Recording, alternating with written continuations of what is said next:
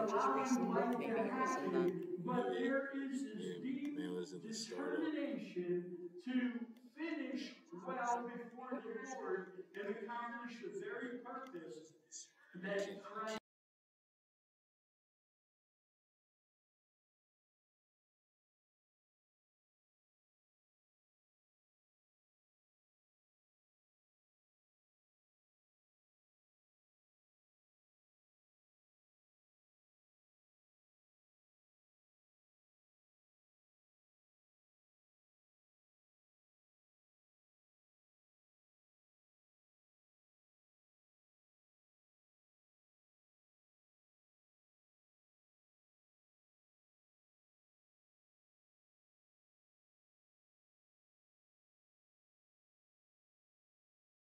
To know the power of his resurrection, that power given me the ability to overcome hard circumstances as I've pursued knowing Jesus.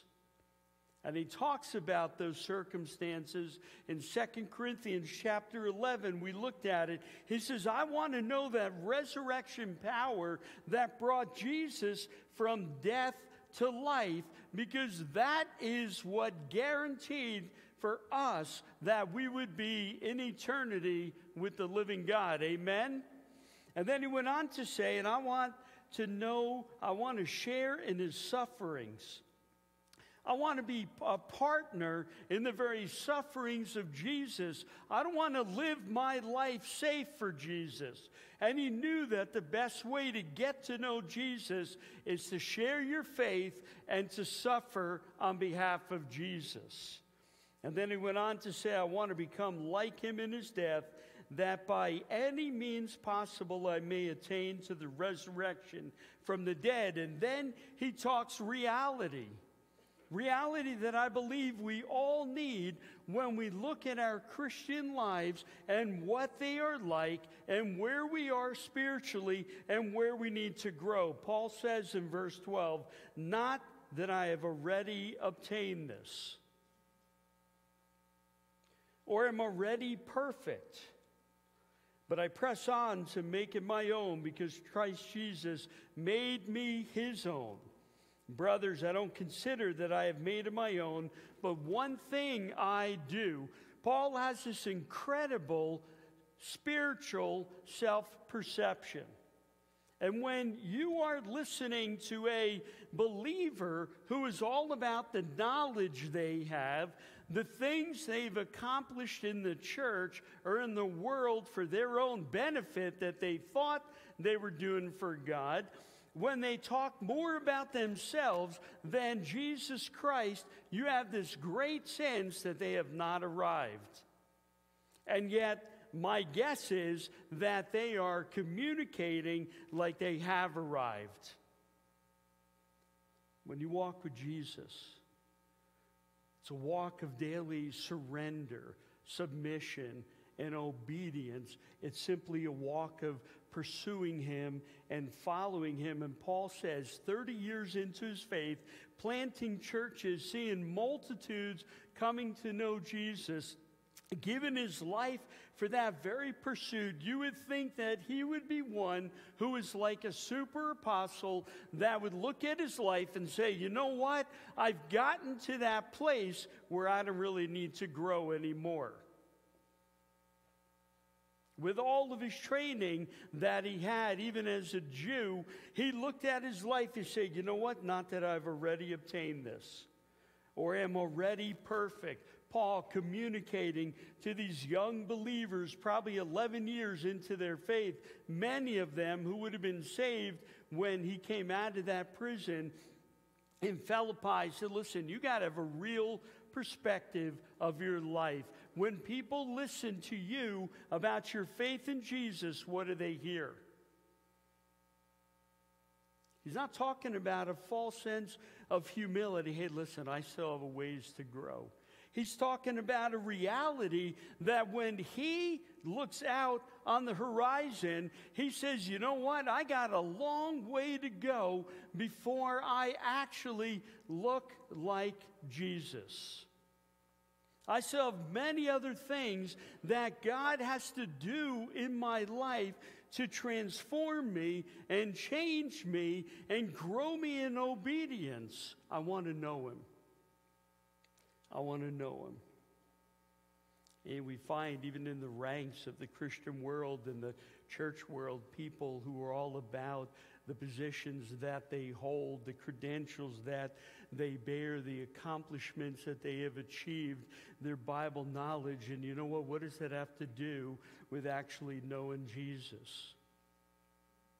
The people you want to walk with, the people you want to be with, the people you want to rub up against, the people you want iron to sharpen iron for you to be sharpened with, are those who have an accurate self-perception of their spiritual life and their relationship with Jesus, an incredible humility and a recognition that I have not arrived, I have a long way to go.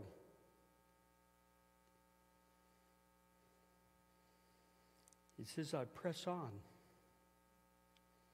I press on to make it my own because Christ Jesus has made me His own. That word is apprehend. It's like Paul is saying, there was a moment on the Damascus Road, I was going for a very different purpose, and in that moment I was struck blind by the glory of Christ, and He grabbed hold of me and apprehended me and changed my very life. And Paul said, I have to press on because he said, because Christ Jesus has made me His own. He gave Paul not only salvation, but incredible purpose. And so there was a moment in time, for those of you that know Jesus, where Jesus swept into your life, struck your heart, brought you to the recognition that you need a personal relationship with Him. Some of you grew into that because you were raised under the truth of God and in the environment of a believing home. But there was a moment where Christ Jesus apprehended your life. He took control of your life, and He said, listen, I'm saving you, not for you, but for me. And I'm not only saving you, but I am giving you incredible purpose. Paul said in Acts 20:24, he said, I consider my life worth nothing to me. If only I would finish this race and complete the task that the Lord Jesus gave me, the task of testifying to the gospel of God's grace. Paul knew that not only did Jesus move into his life, grab hold of his life, take control of his life, call him to surrender his life, but He gave him incredible purpose. Do you believe that about yourself? I mean, is your very reason for being with Jesus simply salvation, and then from that point on, you go on and you do whatever you want? There's a very purpose for why Christ saved all of you and me. And He took hold of you, and at times He's still wrestling to take hold of you and I. And He's saying, listen, Paul said, I have not obtained that perfection. I'm not there. I haven't arrived, but this is what I'm going to do. I press on, and that word for press on has energy and exertion and determination behind it. He's not passively saying, listen, I got a long way to go. Sometimes I think we approach the Christian life that way, as though we passively walk in it. And occasionally when we're convicted, we may exert a little more energy to know Jesus. But Paul said, I press on with determination to make this whole reality of what Christ has done for me my very own, because Christ Jesus has made me His own. Do you hear those words? Christ Jesus made you His own. You are his possession. You are a part of his family. He took hold of you and he said, I want control of your life. I want you to serve me. I want you to be about me. I want you to get to know me. I am making you my very own. I took you out of the world and out of darkness and freed you from sin and death so that you don't have to be lost. You don't have to question your identity. You have an absolute understanding of who you are, and when he makes you his own, he has given you an incredibly secure spiritual life. Amen? He said, but there's one thing that I do. That's it. This is my determination. Forgetting what lies behind. And I love the way that is expressed in the Greek, the original language, the things behind forgetting. You see, Paul is drawing on a foot race. He's using athletics to illustrate what this whole idea of the Christian life is to be about. And the forgetting is to have no remembrance of something in the past. And the word for behind points to the part of the race that was already run.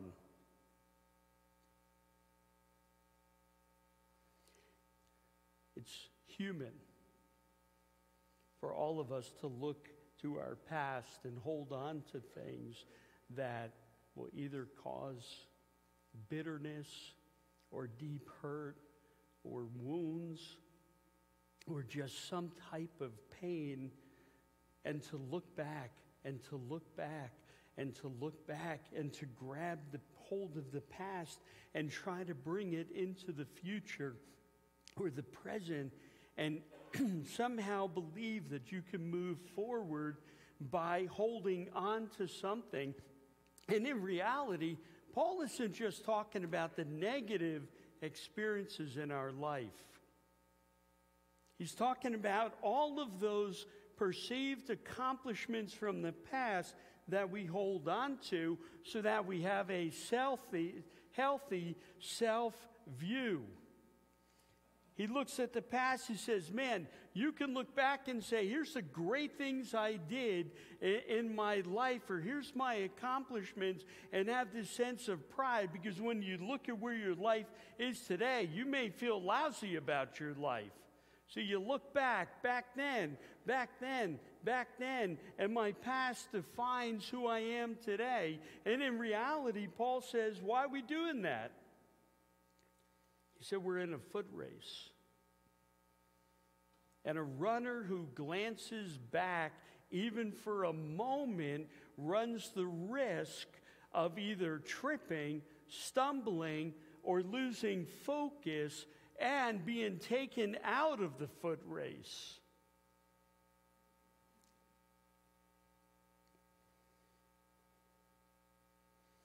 What I love is 2 Corinthians chapter 5, where Paul says, we're new creatures in Christ Jesus.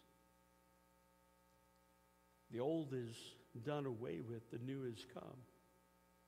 There's stuff happened in your lives 10, 20, 30 years ago for some of you. There's stuff that you've been carrying forward, and you've allowed it to infect your soul and bring you down and keep you feeling low and depressed and anxious. There's stuff that has happened that you're still trying to process, and you're trying to bring it forward with you. And there's even probably statements about you that define who you think you are. And there's experiences that you had that you can't let go of. And what Paul is actually saying is, you know what? If you're going to move forward in your life, if you're going to grow to spiritual maturity, if you're going to stay in the race, if you're not going to get tripped up, it's time to leave the past in the past and stay focused on the present and allow the Holy Spirit to bring comfort and peace in your heart. You know what? Paul did look backwards. But when Paul talked about his past, like in 2 Corinthians chapter 11, all the things that happened to him, it was so that the glory of God would be evident, the power of God would be seen, and the grace of God would be clearly displayed. He didn't talk about the past simply as a negative experience that affected him today. He said, you know what? God's grace is sufficient. When he talked about the thorn in the flesh that came into his life, he said the very reason why God did that is so that I wouldn't get prideful. Because if I get prideful, I would never say, I've never gotten there. I have not obtained it yet. I haven't arrived. When you're prideful, you have an unhealthy view of yourself and others, and you get stuck in the Christian race. And Paul said, listen, God gave me this thorn in the flesh and allowed it to take hold of my life and remain in my life so that I would not get prideful. But he also told me my grace is sufficient. And so you look back and he says, you got to forget the things that lie behind. That part of the race has already been run.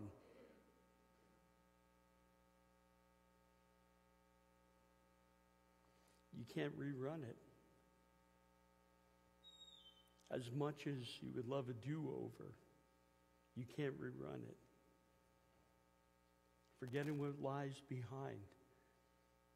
All the turns, the uphill climb, the rocky roads, the smooth surfaces. All those experiences, good and bad. If you just simply hold on to them, they will weigh you down, trip you up, and there's a reason why many Christians falter in their Christian life, because they're always glancing behind them. And I want to say this very clearly, church. Even churches need to forget what lies behind and press on. Even churches and groups of believers need to forget what lies behind, not overlook it, not ignore it, not act like it never happened, but see the power, the grace, and the majesty of God who brought us through all of that. And as you walk forward in your life, what gives you the ability to be determined, to be passionate, is your desire to know Christ deeper through everything that you have gone through and allow Him to maintain control of your life. He apprehended your life. He took hold of your life for purpose, and He clearly knew the circumstances of your life and the race that He set before you.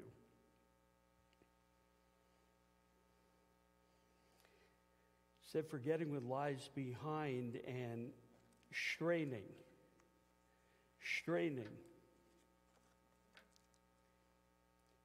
forward to what lies ahead. And that word for straining is to exert oneself stretched out. It's like the visual picture of a runner who is reaching out towards the finish line. And they're reaching and they're stretching and they're exerting. They want to finish well so bad that they are not just sort of walking through the race and whatever happens, happens, but they are stretching. They see the goal. They know what the prize is. They have a sense of what they are about.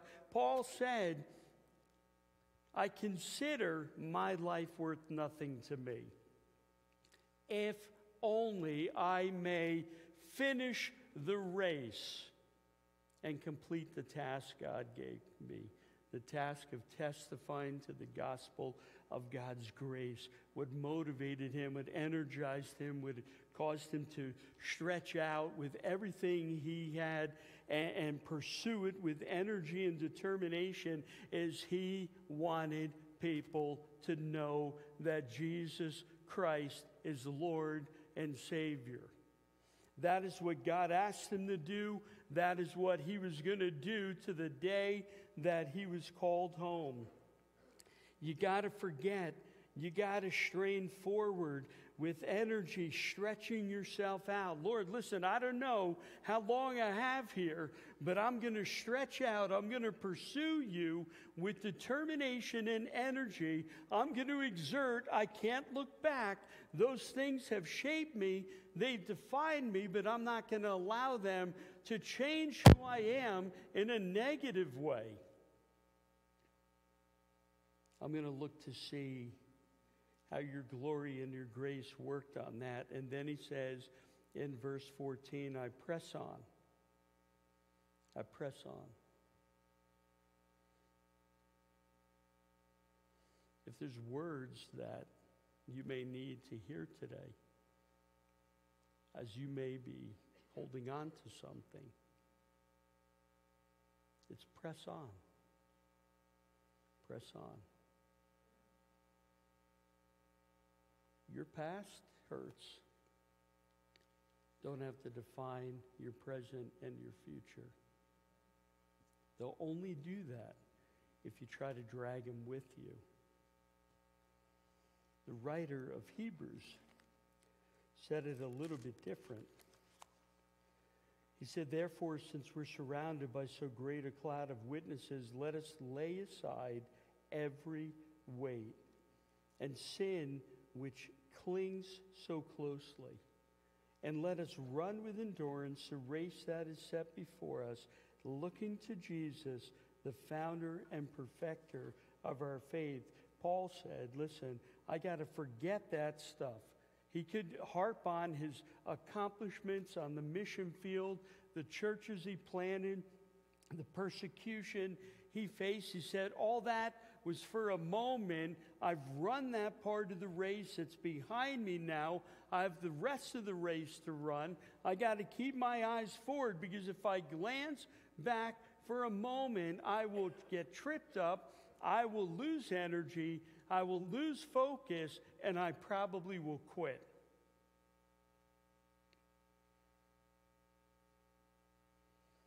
So we live in a culture where Christians are fading all the time, right?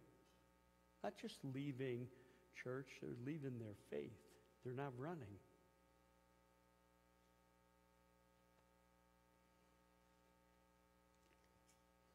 So it says, I got to press on toward the goal for the prize of the upward call of God in Christ Jesus. I love what the word prize means. It's an award for exceptional performance, both moral and spiritual, the prize that is the object of and can only be obtained in connection with the upward call.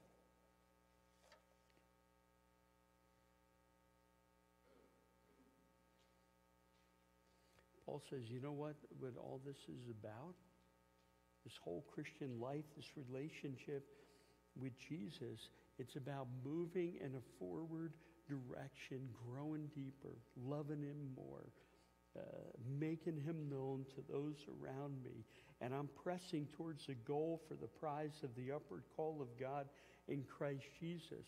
He says, you know what? I see the goal. I see the prize. I know what that is. Well done, good and faithful servant. It's that ability to look back at your life when you stand before Christ and know that you did everything you could to serve him, and you never got tripped up by looking back at the parts of the race that were difficult, but you always had your eyes focused forward.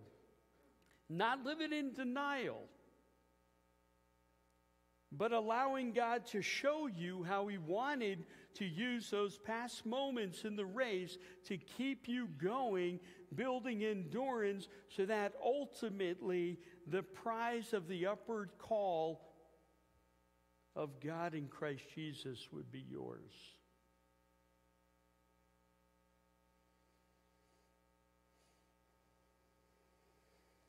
So we said this: let those of us who are mature think this way, and if anything you think otherwise, God will reveal that also to you. Let those of you who think that you are mature if you've been walking with Christ for a while, if you're serving in his ministries, if you're one of his leaders, Paul is saying, you know what the attitude is that you should have and that you should display? You know what your life has to be like? One of a learner who is humble, who is obedient, and who recognizes that I have not arrived. So when people rub up against me, I'm not talking about my Bible knowledge. I'm not talking about the great ways I think I serve the Lord. I'm not talking about my accomplishments and my own pursuits and my greatness in the world around me. I'm talking about Jesus and how much more I need to know him. I'm honest about my sins and failures, and that's difficult in the context of a church that may not be a safe place. I'm free to share. And when I'm burdened and looking backwards, I allow God and his people to help me process so I can move forward. Paul said, let those of you who are mature do those things. So if you're doing your 1-year Bible reading, you probably are in somewhere around the book of Exodus. And I was thinking about this as I was reading the experience of Exodus, that the Israelites are the best example for us of what not to do in a race. The Israelites are good examples because when things get tough, rather than trust God and keep pressing forward towards the promised land, they look back and idealize the past. It hindered them from reaching what would have been the best for them, looking back and holding on to a skewed view of the past, which affected their attitudes, their view of God, their resistance of leadership, and their behavior. They became demanding and discontent in every way. All they kept saying once they crossed the Red Sea was, it was better back there. It was better back there. But that part of the race, if they were real and they were honest and they had an accurate self-perception, they were in slavery and bondage to the Egyptians, and it got tougher and tougher as the plagues increased. And yet for them, they idealized that. That's got to be a lot better than where I'm going. Well, I can assure you that if you're a believer in Jesus, where you are going is a lot better than where you've come from. Amen? That one day we're going to get to stand before him, and you could call it the promised land, they call it heaven. We'll be in eternity, but it's going to require determination and exertion and not looking back. We got to press on.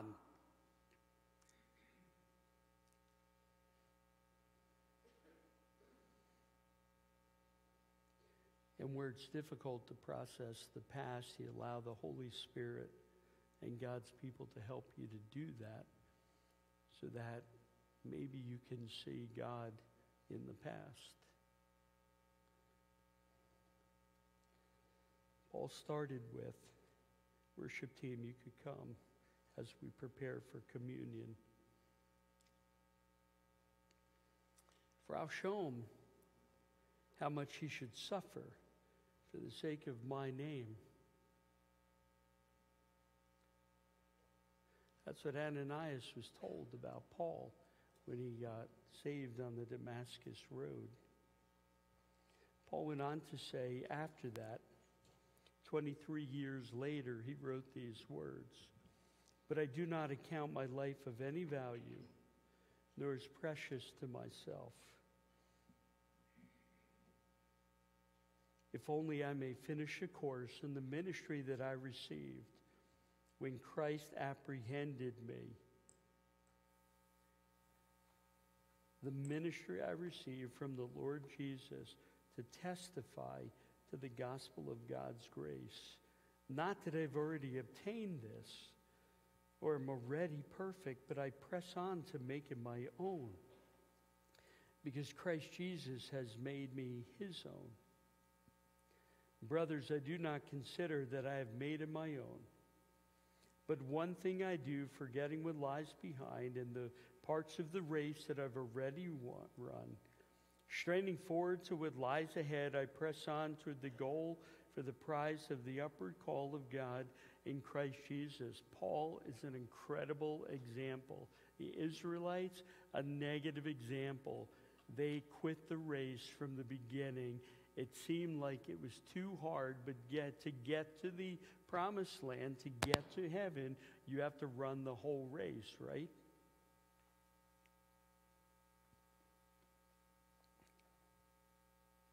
Or at least to get there with the well done, good and faithful servant, you got to run the whole race. Paul concluded, after he wrote those words to the Philippian church, with these words to his spiritual son: I fought the good fight. I fought the good fight. I've finished the race. I've kept the faith. Henceforth there is laid up for me the crown of righteousness, which the Lord, the righteous judge, will award to me on that day, and not only to me, but also to all those who have loved his appearing. I fought the good fight. Are you fighting the good fight? Are you so determined to know Christ, to stay in the race? Are you exerting energy? Are you doing everything you can to stretch out and reach the prize, that everything else around you is just a part of the race, but it's not the ultimate for your life? So your work, your family, all that stuff, what you want to do is you're stretching out to reach the ultimate goal of that Christ is going to give you, and that well done, good and faithful servant. I've fought the good fight. I've finished the race.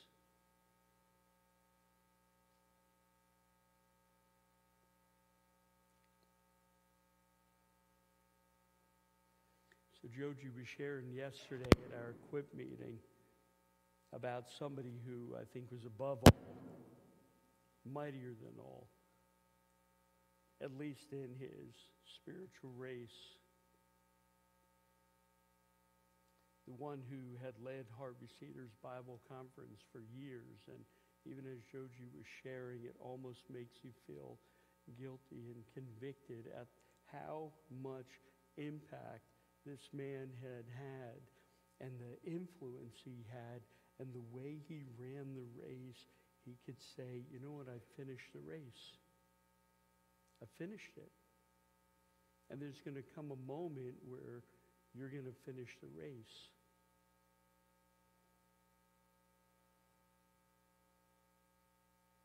But Paul went on to say, I kept the faith.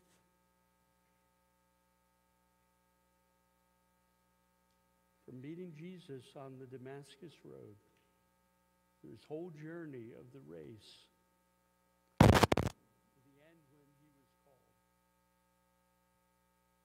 kept the faith. And that's not easy. And yet that is what the Christian life is really about. And so Paul made it clear.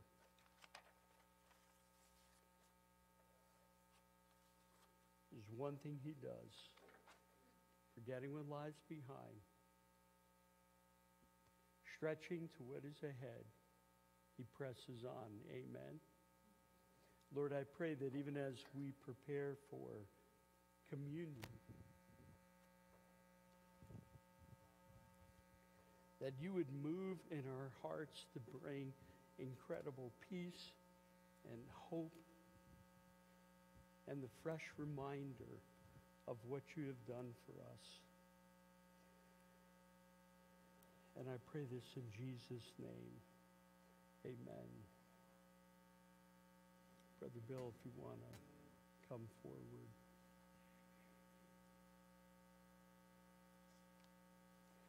For me, there's nothing sweeter and more meaningful than to spend time around the communion table, because Jesus instructed his disciples to do this very thing. And I believe the only time we look back in the race in a healthy way is to remind ourselves of Christ's all-sufficient sacrifice on the cross. That as we look back and remember, that's what Jesus said, remember. As we look back and remember, it's memorialized that part that began our journey with Christ and started us on the race.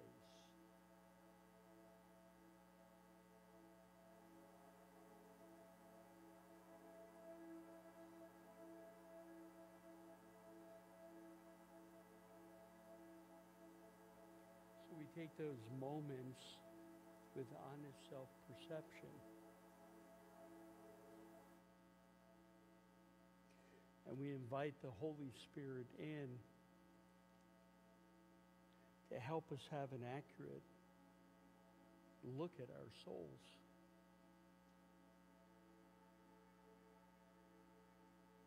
If Christ returned now and your race was finished, what would he say? You stopped fighting the good fight? You lost faith? You got tripped up because you were looking back? In the moment that Christ saved us, we were made new creatures. The old has passed away, the new has come. And so Jesus said, I received from the Lord what I also delivered to you, that the Lord Jesus, on the night when he was betrayed, in that very night where he was going to the cross, he took the bread. He broke it and said, this is my body, which is for you. And you may come today not knowing Jesus. You may come today not even sure what your relationship with Jesus is like, but when you look at the bread, it's a reminder that Christ's broken body on the cross was for you. It is that personal. It was for you. And he went on to say, this cup is a new covenant in my blood. Do this as often as you drink it in remembrance of me, for as often as you eat this bread and drink this cup, you proclaim the Lord's death until he comes. So in the race that you're running, a part of it is proclaiming Christ has come. Christ has died for you. Christ has done an incredible work to be the all-sufficient sacrifice. All you have to do is surrender, and in surrender, spending the rest of your life pursuing him and fulfilling his very purpose for your life. He didn't die solely to save you. He died to save you so that your sins can be properly paid for, and in that he gave you incredible.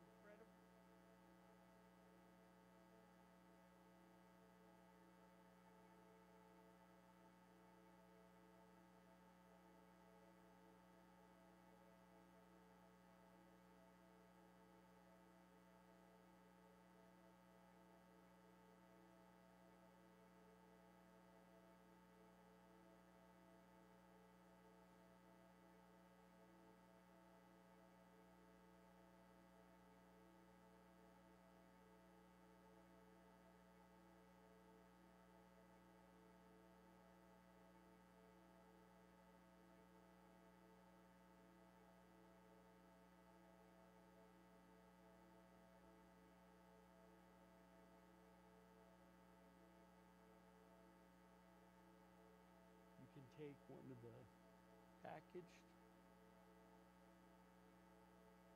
or you can come forward, which we know many of you love doing. You're welcome to come down front, and Bill and I love serving you. So bow your head, take some time before the Lord, and when you're ready, come forward.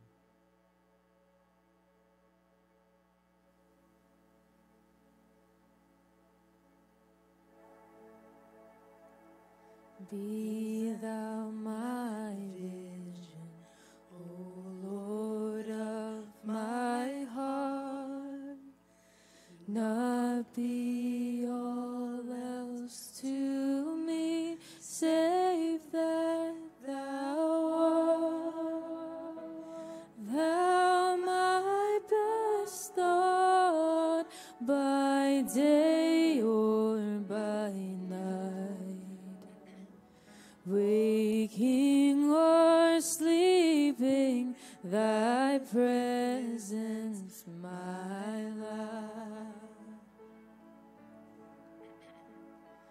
Be thou my wisdom, be thou my true word, I ever with thee, and thou with me, Lord. Thou my great Father, and I thy true Son. Thou in me dwelling, and I with thee one. Be thou my shield and my sword for the fight. Be thou my dignity, be thou my might. Thou my soul's shelter, and thou my high tower. Raise thou me heavenward, O power of my power. Riches I heed not, nor men's empty praise. Thou mine inheritance, now and always. Thou and thou only, be first in my heart. High King of heaven, my treasure thou art. High King of heaven, when victory is won, may I reach heaven's joys, O bright heaven's sun. Heart of my own heart, whatever befall, still be my vision, O ruler of all. Heart of my own heart, whatever befall, still be my vision, O ruler of all. Still be my vision, O ruler of all.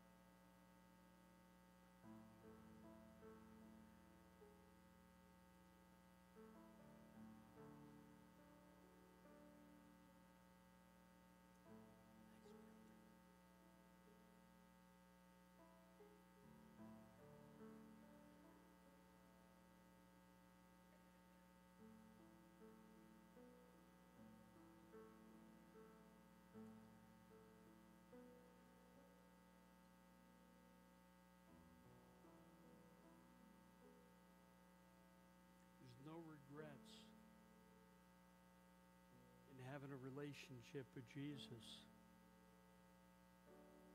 Though the race may be hard at times, we press on knowing what ultimately we gain through Jesus Christ. That we can look back,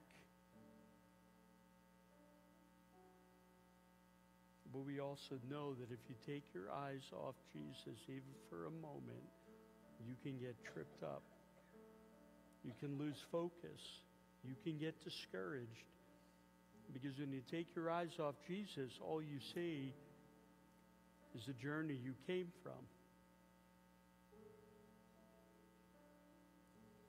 Paul said, you know what? I fought the good fight. As he ran, he fought it, his way through it. He kept the faith. That's huge. He kept the faith.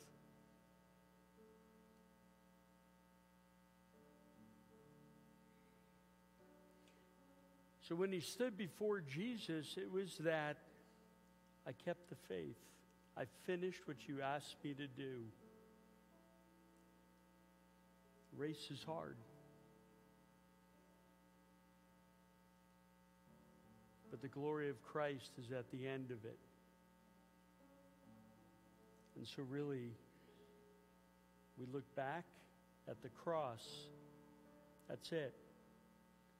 And when you look back at the tough road that lies behind you, look for the goodness of God. Just look for the goodness of God, even through the hard stuff and the painful stuff. If you haven't taken it, you can join me as I take it.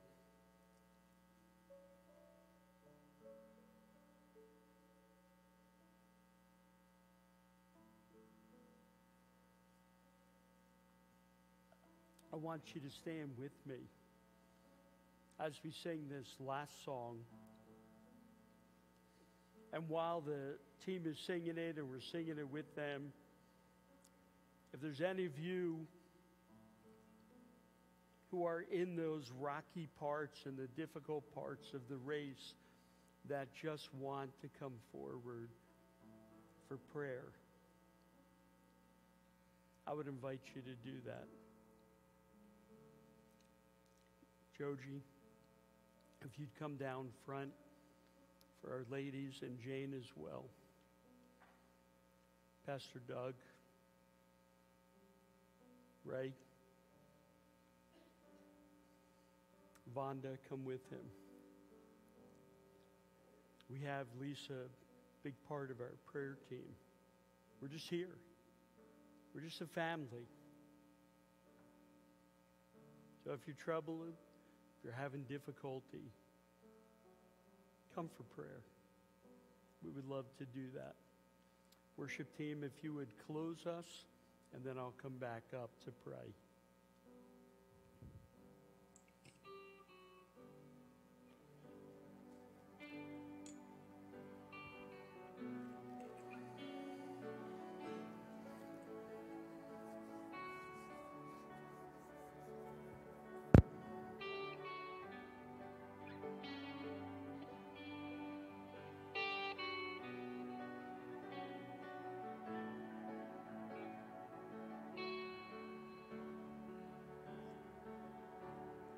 Seated above, enthroned in the Father's love,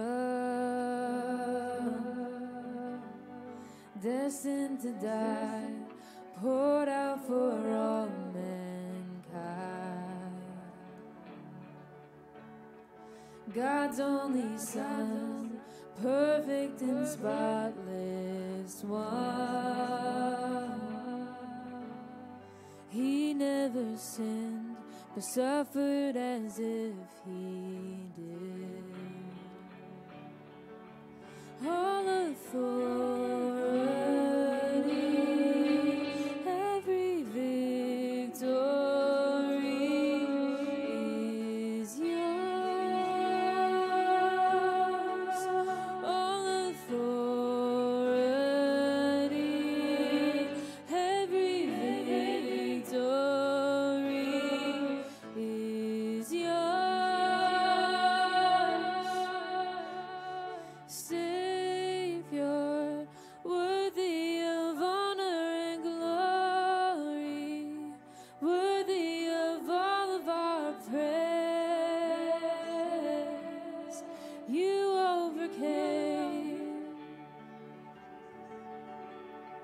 Jesus, awesome in power forever.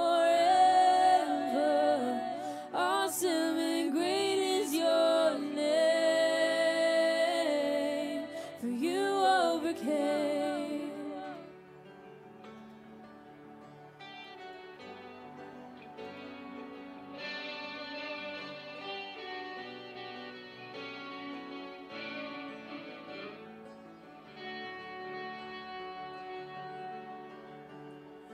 Power in hand, speaking the Father's plan, sending us out, light in this broken land. All authority, every victory is yours. All authority, every victory is yours. Savior, worthy of honor and glory, worthy of all of our praise, for you overcame. Jesus, awesome in power forever. Awesome and great is your name, for you overcame.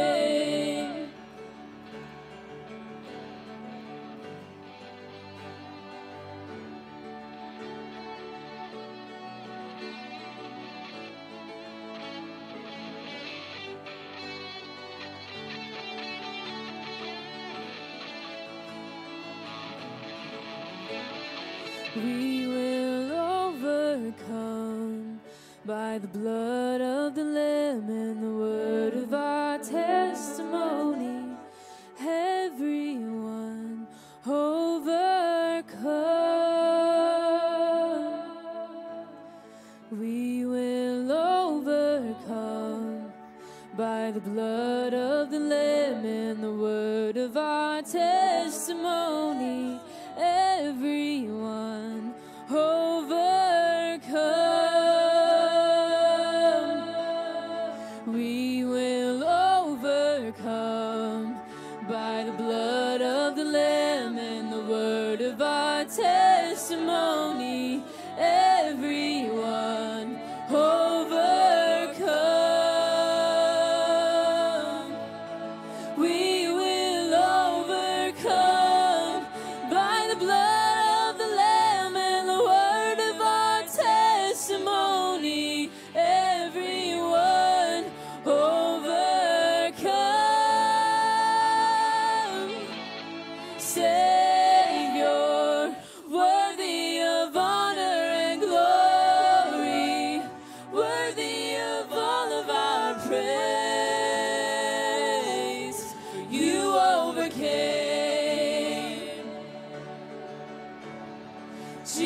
Jesus, awesome in power forever. Awesome and great is your name,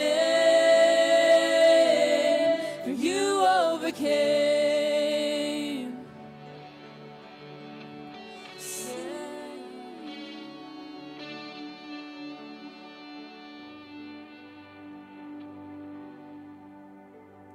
Savior, worthy of honor and glory, worthy of all of our praise, you overcame. Thank you, Jesus. Jesus, awesome in power forever. Awesome and great is your name. You overcame.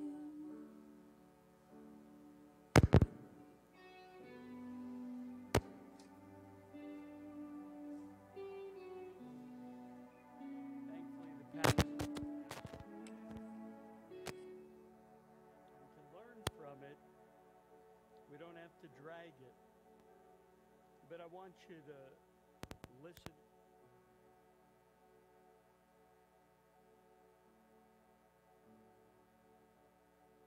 There are very real times. There are times where you may feel stuck in the past. The hurts are deep, painful, and have really, really affected your life. And when you have trouble healing from the past, that's when you need help. Whether it's our pastoral team or a professional counselor or a life coach, it's okay. But that's where you share that and say, I feel stuck. I feel bitter. I'm struggling. I need help.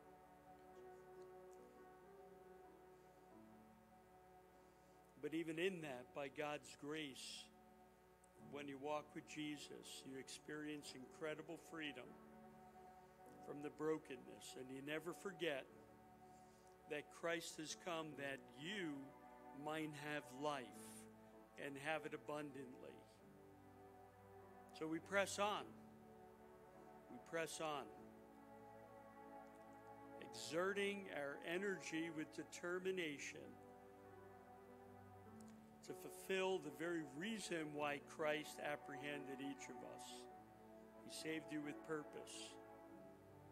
Keep going. Don't lose heart. Press on. Amen. As you leave today, just outside the door on the right is a sign up for our Gather event this Friday. You know, I close with that honestly because it's just the end of the week, sitting together, being together, processing life together. There's a simple activity that night, but it's not meant to drain you. It's meant to energize you and bless you with great relationships. So we would love for you to be there, but we need to know you're coming. Father, when you chose to save us, you chose to forgive everything that we did in our past. Every sin is accounted for through the blood of Christ. Nothing is left undone.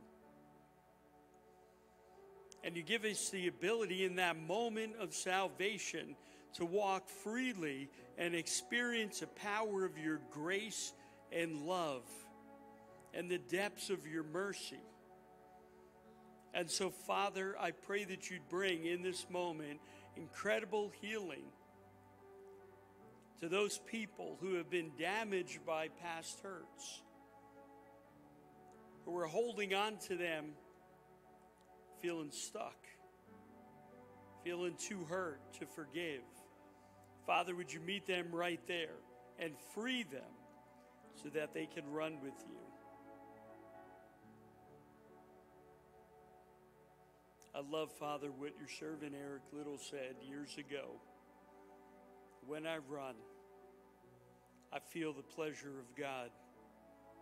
So as we run this foot race, Lord, with our eyes fixed on the ultimate goal and the ultimate prize, may we experience the pleasure of God through every turn, over every bumpy road, and every smooth surface. We praise you and love you. In Jesus' name, amen. Have a great rest of the day.